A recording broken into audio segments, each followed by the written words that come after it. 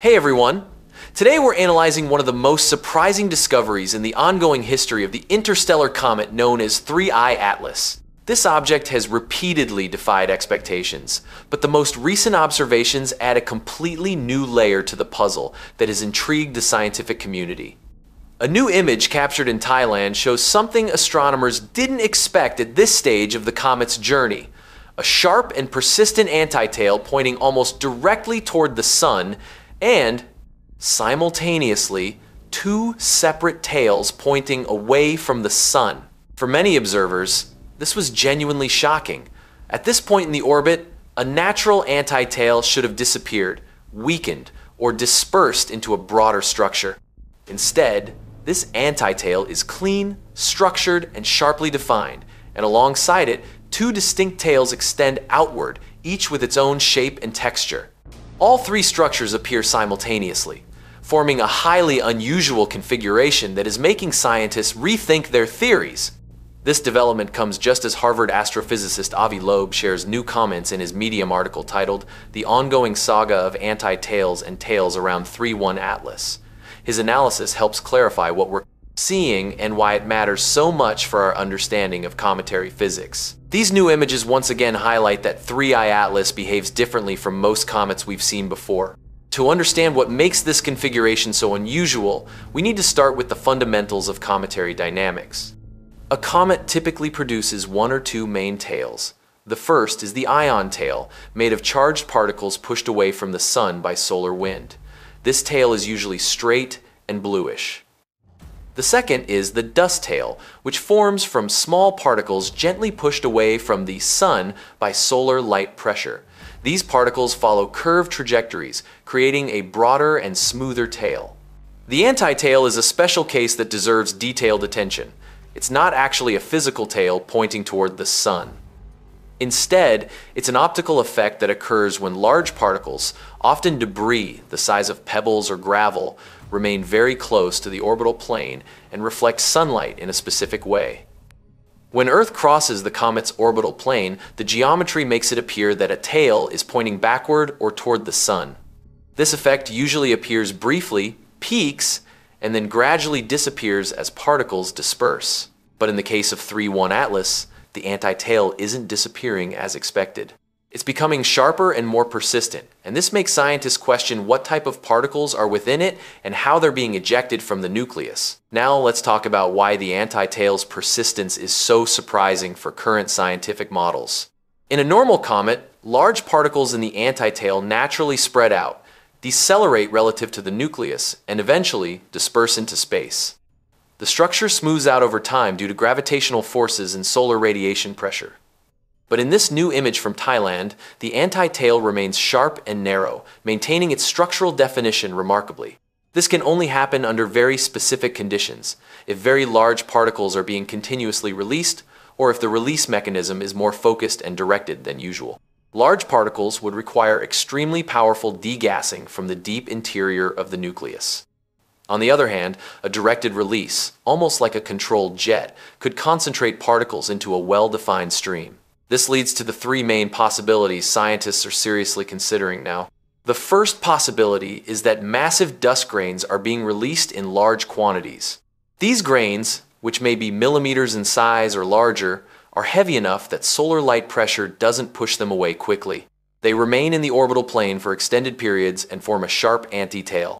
The problem with this explanation is that the volume of particles needed to maintain such a sharp antitail at this stage would be extraordinarily large. The second possibility is that the antitail is formed by icy fragments that break away from the nucleus before sunlight can accelerate them significantly. If these fragments are large enough, they act like temporary mini-comets, reflecting light strongly before eventually being pushed away. This could explain temporary sharpness, but it's unusual for such fragments to persist and maintain coherent structure long after perihelion. The third possibility is more complex and intriguing. It suggests that the structures may be shaped by directed jets that behave in a more organized and stable manner than typical natural degassing. This doesn't assume any artificial origin, but simply means that outflows may be emerging from a very stable region within the nucleus. possibly shaped by internal fractures or cavities that direct gas and dust into consistent and predictable streams. However, experienced observers note that the pattern of the anti-tail combined with the two outward pointing tails resembles a controlled or stabilized configuration rather than a chaotic one. This doesn't prove anything definitive, but raises interesting scientific questions about the physical processes involved. Now, let's put these new observations in the context of previous anomalies we've already documented. 3. I-Atlas has already shown a sun-facing jet, locked jets that don't rotate with the nucleus, measurable non-gravitational acceleration, and a surprisingly robust nucleus that survived perihelion without significant fragmentation. It also exhibited an expanding ion tail that remained active long after solar heating began to decline. Each of these observations alone can be explained within the parameters of known cometary physics, but together they form a pattern that requires careful study and possibly revision of some theoretical models. Let's now explore the details of the Thailand image more carefully. The image shows a structured anti-tail pointing inward toward the sun. It's sharp, linear, and clearly separated from the surrounding coma. Alongside it are two distinct external tails. One appears to be the characteristic ion tail, thin and bluish.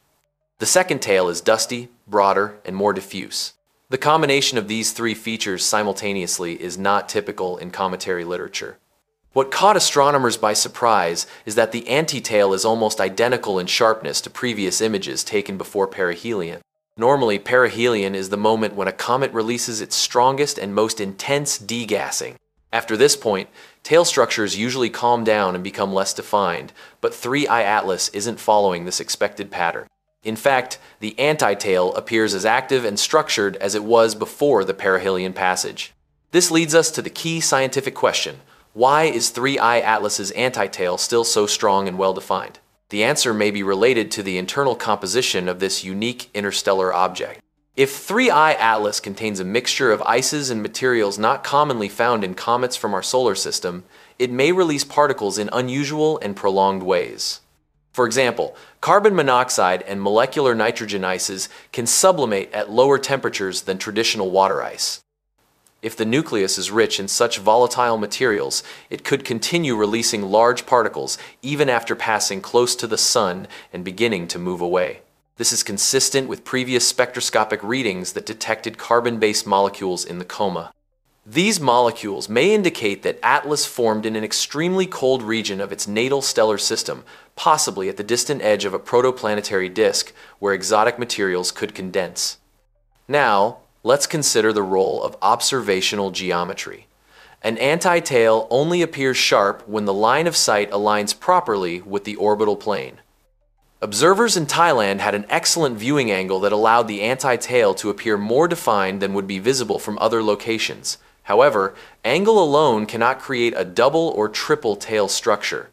This configuration must come from actual physical outflows. Let's now explore what astronomers will study next. The main goal is to obtain detailed spectroscopic measurements of all three tails.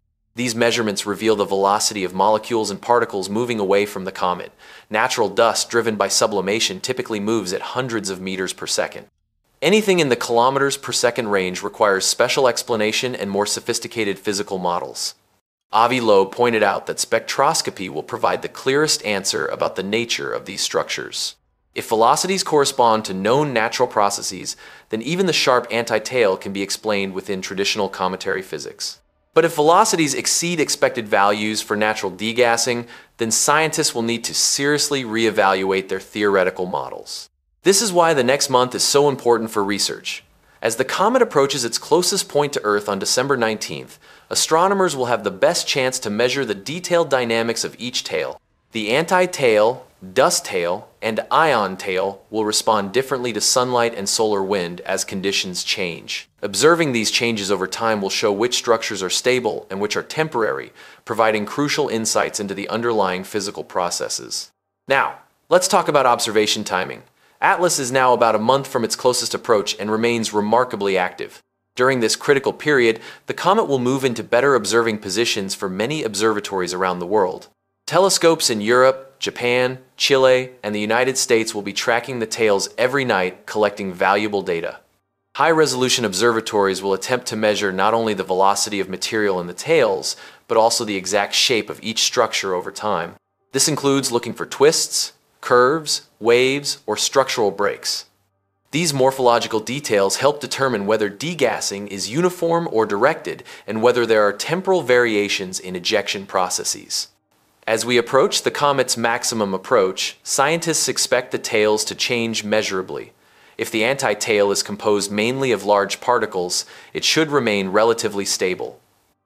If it's composed of gas or smaller particles, it will disperse more quickly. The dust tail will respond to changes in solar light intensity, and the ion tail will reflect changes in solar wind. By comparing these differentiated responses, astronomers can map the physics behind each structure and better understand the internal processes of the nucleus. Now, let's step back and consider the overall scientific landscape. Atlas began its journey in our solar system as a faint interstellar object moving at high velocity. Over time, it revealed a series of anomalies that puzzled and challenged astronomers. These include measurable, non-gravitational motion, unusual tail structures, unexpected brightness changes, and jets that didn't rotate with the nucleus as expected. Now, the Thailand image adds a significant new layer to this developing scientific story. The triple tail configuration shows that this object's behavior remains active and complex, far beyond what traditional models predicted. As Loeb notes in his Medium article, the saga of anti-tails and tails continues to unfold fascinatingly. Each new observation tells us something valuable about the comet's internal structure and composition. It also helps scientists learn about the physical and chemical environments of other stellar systems.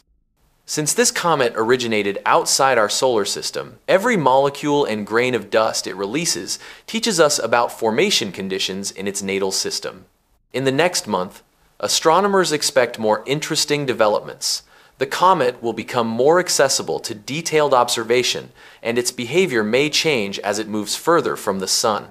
Whether the anti-tail remains sharp, whether the two external tails grow or shrink, and whether new anomalies emerge, all of this will shape our scientific understanding of this remarkable interstellar visitor.